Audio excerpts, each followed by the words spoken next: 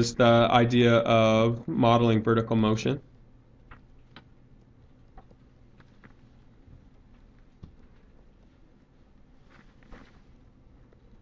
And we've already done this a little bit. We did this with dropped items or dropped objects.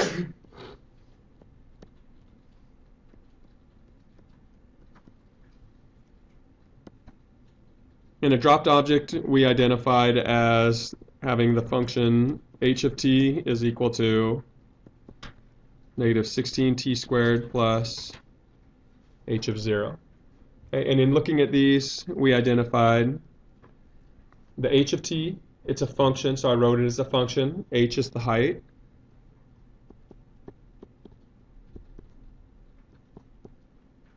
It's whatever the height, the instantaneous height is at some time t. Okay, so when you're looking to see how long does it take for an object to hit the ground, the height at that moment that you're finding t for would be what? Hitting the ground is a height of 0. Okay, t is in seconds.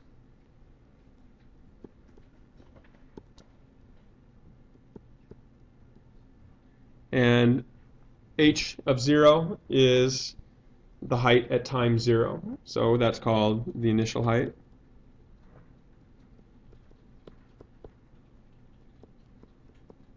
And that's going to be in feet. Okay, so time is in seconds, height is in feet. Okay, so we talked about this in dropped objects.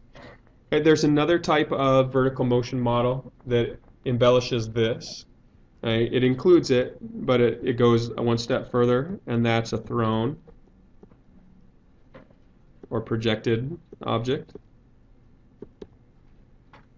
And a thrown object is going to have the following function. H of t, it's still going to equal negative 16t squared. However, there's going to be an adjustment in it, and that adjustment is going to be the initial force that was acting on the object. Okay, v of 0, so it's the velocity at time 0, meaning the initial velocity, times t plus the initial height. Okay, so all of these things are still the same. So this is still initial height in terms of feet.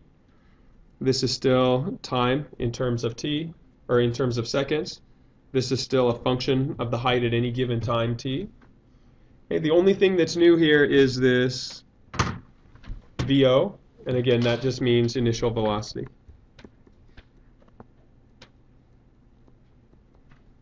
Since we're dealing in terms of feet and seconds, the velocity will also be in terms of feet per second.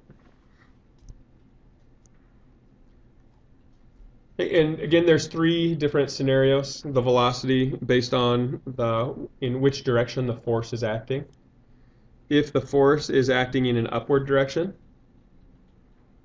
then the initial velocity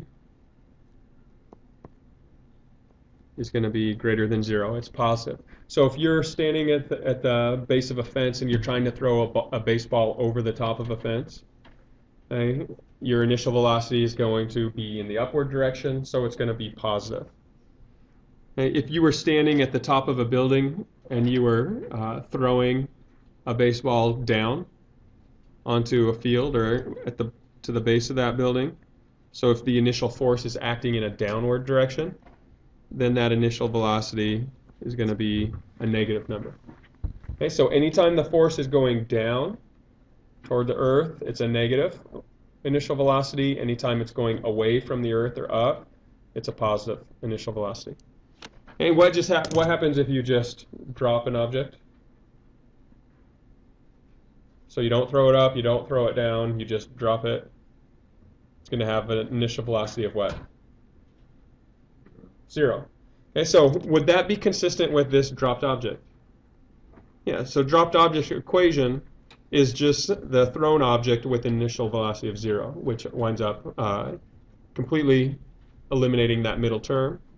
Right, but it's still consistent with all of this. And so if the force that's acting upon this is horizontal, and then the initial velocity is equal to 0.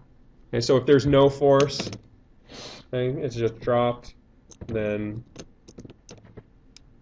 you would use this upper model. Okay.